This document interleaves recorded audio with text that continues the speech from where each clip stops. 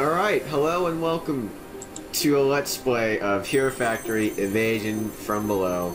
I'm Kahi. With me, as always, is LJ. As always. As always, man. This is like the first time I've joined you for some Let's Play. Well, as always means I always have some loser tagging along. So... A loser. Alright, I'm up. Okay, so anyhow, this is the new Hero Factory game for the year 2014. It was just released on Lego.com. You actually have to go to the Great Britain site to get it right now, but don't worry, it's in the description. It should be up. By the time this video is up, it should be up in America, but if not, we'll decide something then. Again, I'm Kahi, and that is LJ. Yep.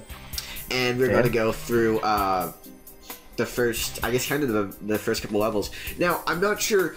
Here's the deal. So, when you first get this game, you have to actually play a tutorial level. And you do tutorial level, you play as Stormer, you build Stormer's machine, you get that done, and then you can get to the main menu. And the big deal with the main menu is that if you click this button over here, and I won't click it, but basically what happens is that you can actually watch this year's special on there. Go just finish the special, and it's up for viewing on, if you get to the main menu of the game. But you have to play through some levels to get there. It's kind of weird like that, but, Yeah, now, at the time of this recording, I have seen the episode. However, Kahi has not. Yeah, I've seen it only halfway through.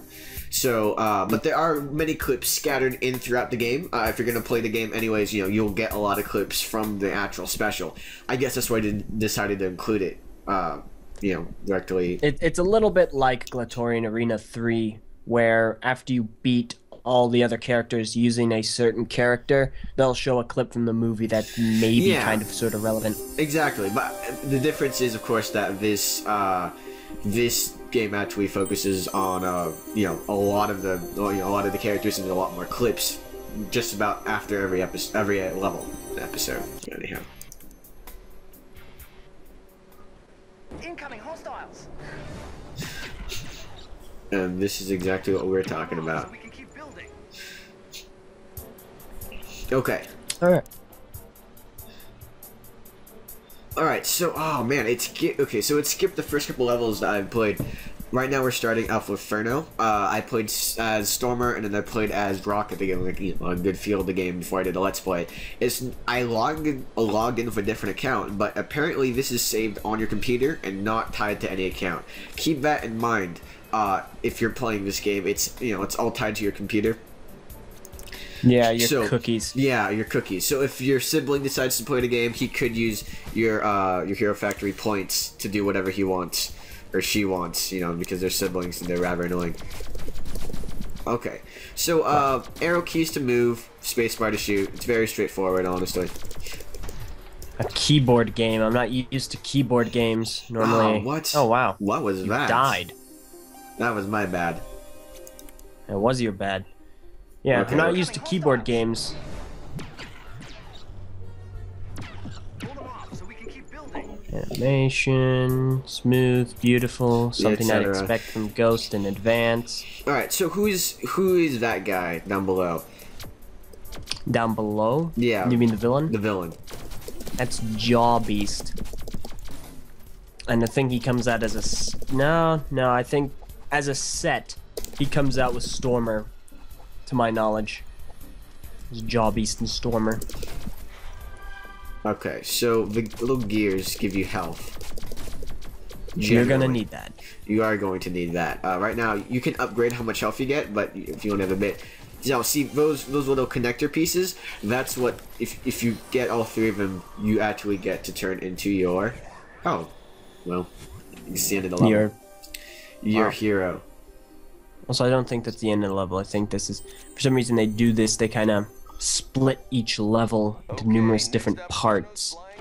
This part was pretty cool. How they had the building thing in the special. Mm-hmm. Okay, so now you can use these two, the hero points up here to upgrade your hero. Besso said there's not actually any hero points in the canisters anymore. Is that true? I don't know. No one here in the United States has them, but I'd assume so, because they don't have any any button that you press to input any codes. Yeah. So it's safe to assume they basically nixed all that. Alright, so I'm going to go, and I already have firepower. What should I do? Maybe I should I'll upgrade jumping, and also upgrade fist power, because that's always important, right? Yeah, punching people. Okay. Get clear. The heroes do look a little weird, I'm not gonna lie. Also, fair warning, they have different voice actors now, because a new studio is doing the animation. Mesonel, they don't like them. I think they're okay. But Kahi, you need to go back and compare. I don't want to get into it right now, but you just need to go back and compare and listen and understand. Okay, I will go back and compare. So, I didn't play Rocka's level, but I played the first tutorial level with Stormer. It's pretty much exactly like this.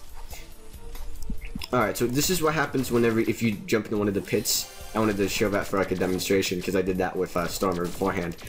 Anyhow, so you turn into, you know, your normal hero again, and you have to go and collect the same pieces to get your your, I guess, what do they call them? Battle machines back up? Basically your mech. You gotta get your mech back up. Yeah, Lego's big on mechs recently, which is neat. Yeah, I do like the mechs. They had a bunch more mechs in Exoforce. It was very impressive. Yeah. Now, you had Exoforce sets, right? Would you say that, you know, I guess you haven't actually you haven't bought any of the Hero Factory mechs for obvious reasons.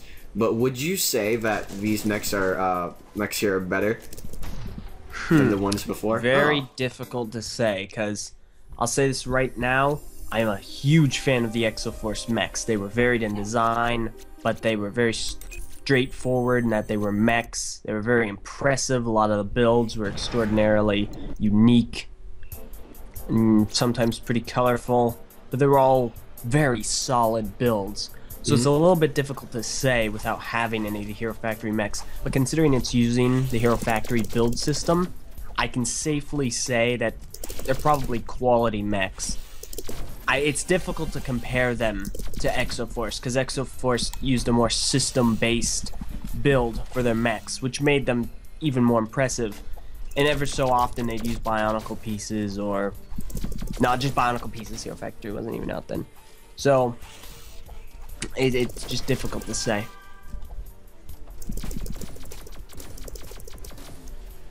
I can definitely say I like the look of the Exoforce mechs more. The thing about this game is that there's not a lot of places to jump to, as you can see. The thing, like, the amount of control isn't all too much. But it's also because, you know, I'm also getting, like, a bunch of text messages on my phone from my boss. So I'm only half paying attention. Yay! Okay. Gosh, Kahi. I know. Don't you understand? I know.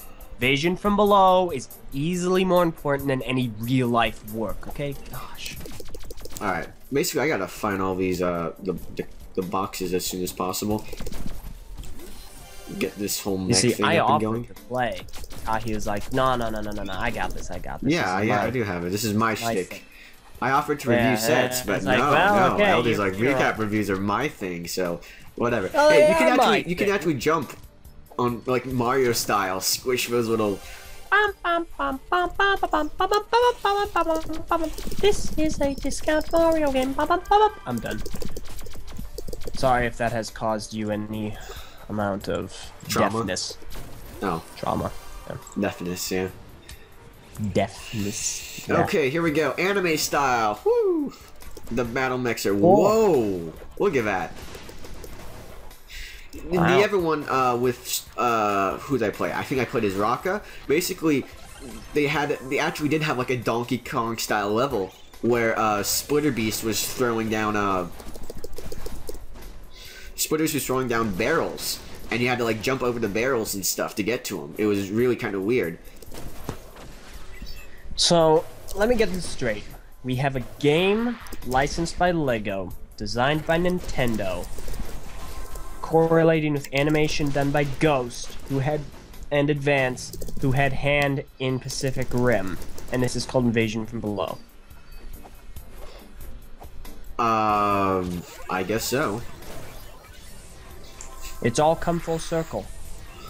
Of course, I know this was not made by Nintendo, but boy, those similarities. Yeah, there we go. New badge, Prime, like Optimus. Nothing that flame cannon. I mean, did you see the size of those things? Those flame cannons should have like tore down the entire city. Tahu can do better. What? Dude, I totally beat him. I don't know why the animation shows him like jumping on me.